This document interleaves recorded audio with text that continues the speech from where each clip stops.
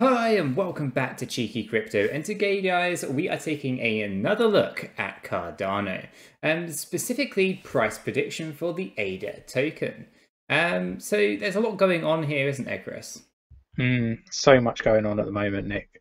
And obviously there's a big question that always comes of this, and that is it too late to get into Cardano?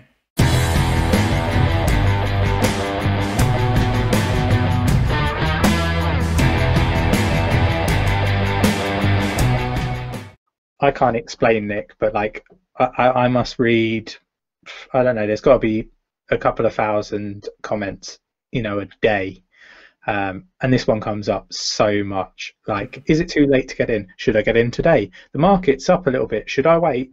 It's just non-stop, very similar questions. So we thought we'd do a video on it, didn't we, Nick? Absolutely. So hopefully this will help people understand exactly what's going on here, and whether or not it's too late to get in, or maybe it's actually the prime time.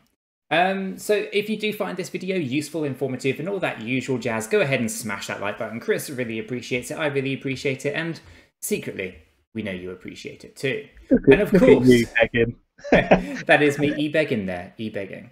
And I'm going to do some more, Chris, because if you're not yet subscribed, do go ahead and subscribe. By subscribing, you will be kept up to date with all of the videos and live streams that we do here at Cheeky Crypto. And YouTube does a fantastic job at sending you a 30-minute notification before we go live. So why not, right? And I was gonna say, Nick, for everybody that has subscribed, like, really appreciate it. You guys are awesome. And yeah, let's just continue this journey, of investment in crypto. It's amazing. It's a fantastic space. Absolutely awesome, and you guys are awesome for for enabling us to continue this channel in the way that we do. So really appreciate each and every single one of our amazing subscribers. But Chris, this is a Cardano video as well, so before we get into the charts and we take a look at some price predictions, it's probably worth talking about the pool as well. Yeah, and juicy rewards, because everybody loves a juicy reward, right? No, but like the Cardano pool was set up maybe 4, possibly 5 weeks ago now, and it's just gone from strength to strength. So, if you're already delegating, hats off to you. You've done an amazing job. We're now sat at just under 4 million. ADA delegated to the pool, which is remarkable, guys, and much appreciated. But not only does it support the channel, it also supports Cardano in making sure that the project is decentralized. And obviously it's already the most decentralized project, but you guys are making that even more decentralized by delegating into the Cardano pool, right? You obviously get rewards as well. I think the APY is normally around 5% for an average pool, right? But we did really well last week on the lottery, didn't we, Nick? So the reward should be really healthy for everybody that was in the pool when we won that lottery. So I think it's about 5 times the normal rewards, which I guess is a thanks from the Cardano gods for having faith in our pool, and long may that continue. But yeah, you can delegate using the ticker Cheek if you wish to delegate to our pool, and we would love to have you minting blocks with us. And you can do this through the normal wallets, the Deadliest wallet, the ADA Lite wallet, Atomic wallet, and the Uri wallet. And I think I'll stop picturing it.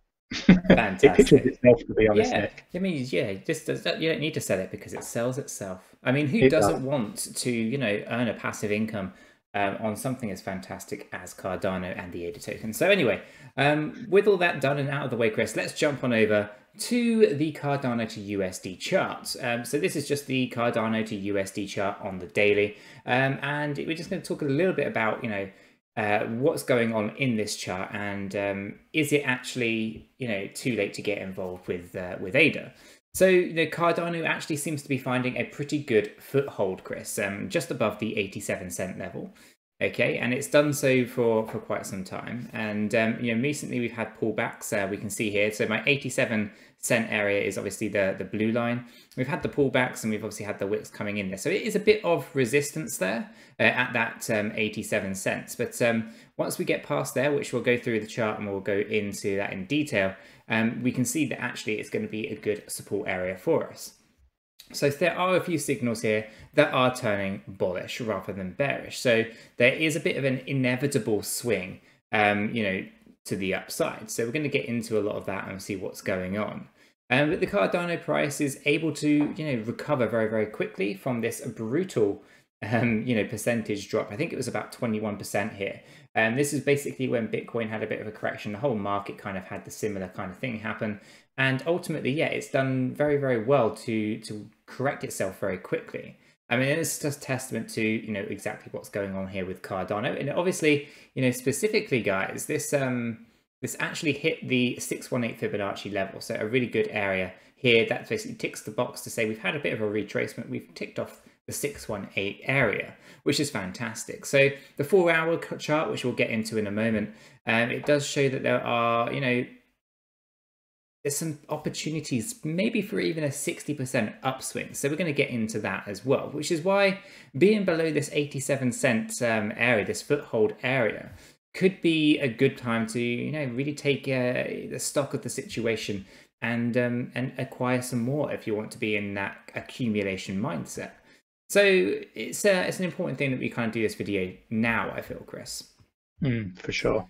So, Cardano's price is, it's poised for a breakout, and I'm going to show you why that might be as we get into this chart as well. So let's dig a little bit deep, Chris, and see what's going on, right? So on this hourly chart here, we can obviously see all of these candles, this consolidation, as we kind of found a top, okay? One of the things that we were speaking about was the need to find the top of this particular rally to the top side here, okay? And it was good to see that we finally found it. We ran out of steam when we were very much overbought on our RSI, and the volumes kind of petered out as well. So as the volumes have started to decrease here, you could see exactly what was going to happen. Now, we obviously hit that 786 area, and it was up here for a while, and then Bitcoin's correction came in, and that pulled us down just to that 618 area on that Fibonacci retracement. So with that done and out of the way, that could be virtually the extent of our correction here, and it might just be appearing to be so. Obviously, we would normally expect to have one of these three hit, right? 618, the 50, or the 382. One of those three is normally what you would see in a standard kind of correction. Doesn't always happen, but it's something in there that you would normally see. So that candle's a very important candle. Now, the RSI is actually declining nicely as we've had this kind of sideways trading here. It's still overbought at about 75 on this daily chart, okay? And obviously, the MACD only ever follows what the RSI does, so yeah, that's fine. So let's pull this down, Chris, into our 4-hourly view. And this shows us a little bit more of what's actually gone on. We obviously had that top, and then we obviously had the sideways trading, and obviously that one candle here, which took out the 618 Fibonacci level. Okay, we can see the resistance area here. This is the 87.8 cent resistance, and currently just a little bit below there. Now, the thing that's really important here is you can see the volumes going up, coming down, going up again. So we got to that top end here and then declined. And that decline took us below that 87-cent area. Then they have pretty much been flat for the most part. A little bit of turbulence, but relatively flat, even whilst we had that major correction down here to the 618 Fibonacci level. And since then, the volumes haven't picked up, so we haven't been able to push too far above the resistance of 87.8 cent, okay? But the RSI is now heavily corrected. We came down as low as 41 before bouncing up to this area here, and most recently cooling down just below 50 at about 49, okay? On that RSI, it's right slap bang in the middle.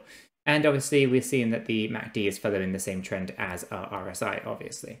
So, on this 4-hourly chart, we can see some massive potential, massively because we're in this area here, where if the volumes were to really kick in, we could take this thing all the way back up to the overbought area and really push up into our new prices in this new price area, heading towards our first price target. So lots going on that 4-hourly chart, but it gets better when we start looking at the 1-hourly chart. Okay, so on this 1-hourly chart, we can see the volumes and just how really flat they are. They're still high-ish, but they're not doing a lot, right? They're just pretty flat. And obviously we can see that correction here, hitting that 168 area. And the volumes just, yeah, they weren't amazing. They were just kind of petering along in their usual kind of state. But we can see, obviously, how much this area of that 87 cent is crucial in both working as resistance and as support in multiple different areas, and most recently it's an area that we are pushing up against resistance. But our RSI is correcting nicely on this hourly chart, so this is a really important takeaway. That as this approaching 40, it's 42 currently, in the next few hours I'd anticipate this thing getting nice and low, and potentially even coming down to a point where it's actually oversold. And if this is the case, and down here approaching the 30, we have a lot of potential to the upside. We can become overbought very, very well if we have the volumes behind it. So the volumes are high but flat, so that could be problematic. Ideally, we would actually like to see the volumes peter off down a little bit lower so that they can have a massive volume spike, which will also tally with the RSI. So things are starting to line up a little bit, but the volume's a little bit of a concern for me. But nonetheless, as we get down here, if the volume does decide to spike up, we are going to be breaching that 87.8 area and yeah, moving ahead, because we do know that 92 cent is another area of concern. So let's just pull this up into our daily view. Okay, so we obviously have that 87 cent area as resistance currently, and we're pushing up against that. We can obviously see that our RSI is actually, just below 50 and heading towards 40 currently on the hourly, and the volumes are very, very flat.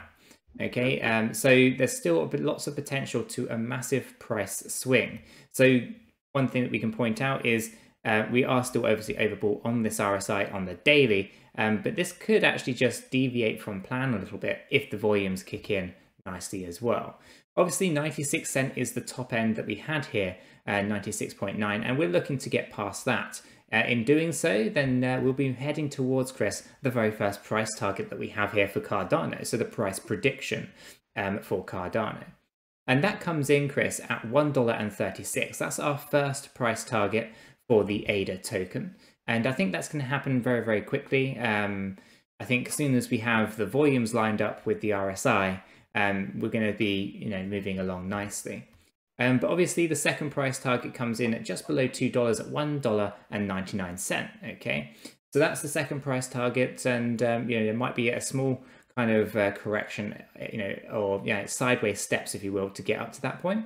But I think, Chris, as we approach the era of Gogan, and we have the Mary hard fork on the mainnet, we have Plutus going into testnet, I think we're going to see some interesting stuff with price. And obviously, if there's some fantastic news with Africa that comes out, or if, even something like Coinbase were to happen, I think we're going to push through a lot of these very, very quickly. Okay, so $1.36, $1.99, $2.63, and then $3. Okay, so those are just the immediate price targets. But I would say, Chris, and correct me if I'm wrong, I'll hand over to you in a second. I think that if Coinbase were to list Cardano and the ADA token, I think all of these price targets would be hit very, very quickly. But what's your thoughts on all of that? Yeah, I think there will be serious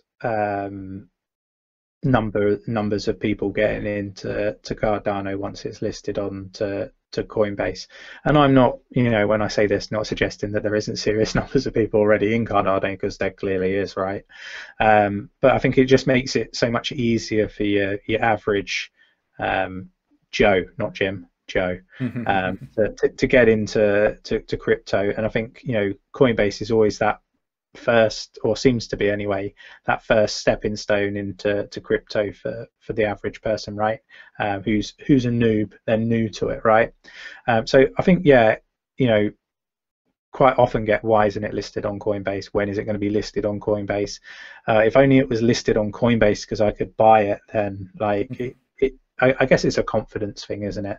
As much as I can see people from people's comments, not many people like Coinbase, but those are the more experienced people that are in crypto, right? You've got to start somewhere, and so you've got to have that appreciation, I feel. But yeah, I think that's going to seriously move the dial. It tends to have that sort of increase impact on pretty much everything that gets listed there. So yeah, I expect Cardano to be nothing different to what we see for the others that get listed there. And yeah, the Africa stuff, Nick, I mentioned on the last few videos, I think the Africa thing is huge. I won't go into all the details now. We've kind of covered that on previous videos, but again, it's definitely got the ability, perhaps not immediately, but over a period of time, to seriously move the dial for price discovery. And hats off to Charles and the team. They've done fantastic work, right? I think he's probably vented a little bit the other day around people only really being interested in the price and perhaps not appreciating the work. And here at Cheeky Crypto, we very much appreciate the hard work, but without investors, I guess you don't have a cryptocurrency at the same time. I mean, you kind of need both. You can't have one without the other. It's Yeah, yin exactly. and yang, isn't it? So Definitely, but yeah, and then you've got all the upgrades and everything that's happening as well, so we can't forget about those. There's just so much going on, and literally I feel like I'm only scratching the surface in this video of the things that are going on, so there is much more than we're talking about now. Is it too late to get in, which I think is the prime question, isn't it? In my humble opinion, not financial advice, no, it isn't. I'm continuing to buy Cardano in the dips. I expect the price to over a long period of time to really appreciate and mature, right?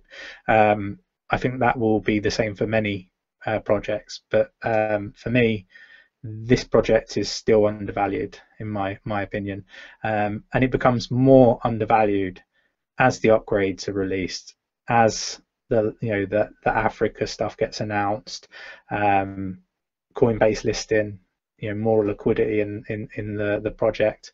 For me, all of that stuff just makes it even more undervalued, because a lot of it's speculation at the moment.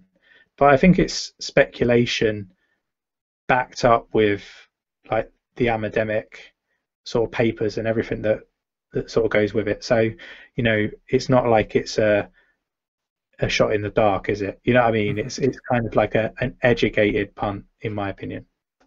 Yeah, absolutely. I totally align with that, Chris. And it's going to be, I still think there's plenty of time in this. I still think we're going to see $5 minimum during 2021 with absolutely everything that is going on. So if you're just thinking from an investment point of view, are you going to see a return? I'm pretty confident that you would. Not financial advice, mind, just my opinion, but I do think there's going to be a nice healthy return for most people in the Cardano space. And obviously, that really depends on how long you want to hold the tokens, as Chris was saying as well, because there are individuals like me and Chris here who may never actually exit Cardano at all, and that would be because you can earn quite a nice return, a passive income, by delegating it into a delegation pool or a staking pool. So lots of fantastic opportunities that come with Cardano, not just hodling. So lots of great ways to get involved. So guys, hopefully this helped answers that question. If it did, then definitely do go ahead and smash that like button. Chris really appreciates it. I really appreciate it. And I like to think that you appreciate it too. And of course, if you're new to the channel and you're not yet subscribed, do go ahead and subscribe. By subscribing, we'll keep you up to date with all the various videos and live streams that we do here at Cheeky Crypto. And with all of this said and done, guys, we hope you have a fantastic day, and we'll catch you all in the next one. Yeah, take care.